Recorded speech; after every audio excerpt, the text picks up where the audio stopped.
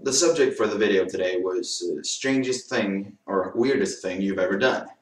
As soon as I heard this, I immediately started thinking about strange things that I've done over the years, of which there are quite a few. For example, sliding down a snowy hill in a bathtub, covering a bus stop in paper hearts that me and my friends cut out, or riding up a volcano on horseback. You know, that's an experience. But then I realized that these are all things that I would disclose about myself in order to act cool, in order to impress people, which is a really stupid thing to do, so I decided that's not really what I wanted to do. So instead I started thinking about strange things I've done that would be strange things for a normal Swede. For example, getting to know a girl during a bus trip by first complimenting her on her odd shoelaces, or climbing on statues you find in the city, or perhaps, singing along to street musicians. That's always a fun one. But then I noticed that these are all things that isn't necessarily strange to me. These are things that could be strange to an average Swede that would stereotypically want to keep to the norm. And talking to strangers on a bus trip about their shoelaces isn't necessarily the Swedish norm.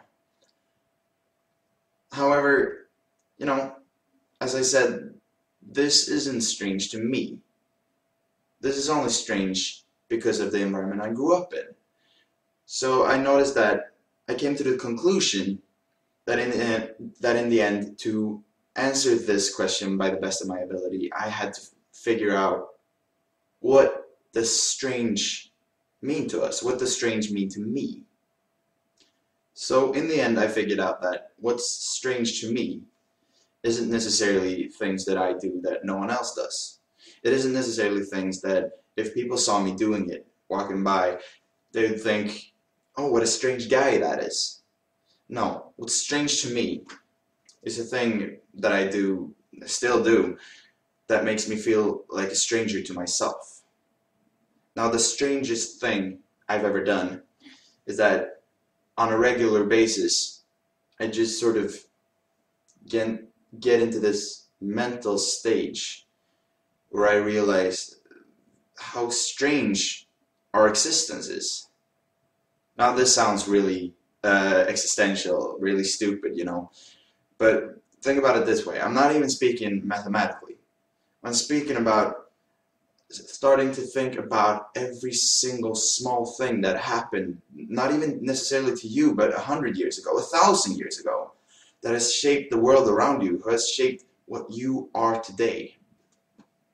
And the fact that we, by this point, have grown so accustomed to an extremely strange thing that we'd like to call normal, everyday human behavior, which is so strange considering the fact that this is shaped almost completely by your surroundings, your parents, where you grew up, where you live now.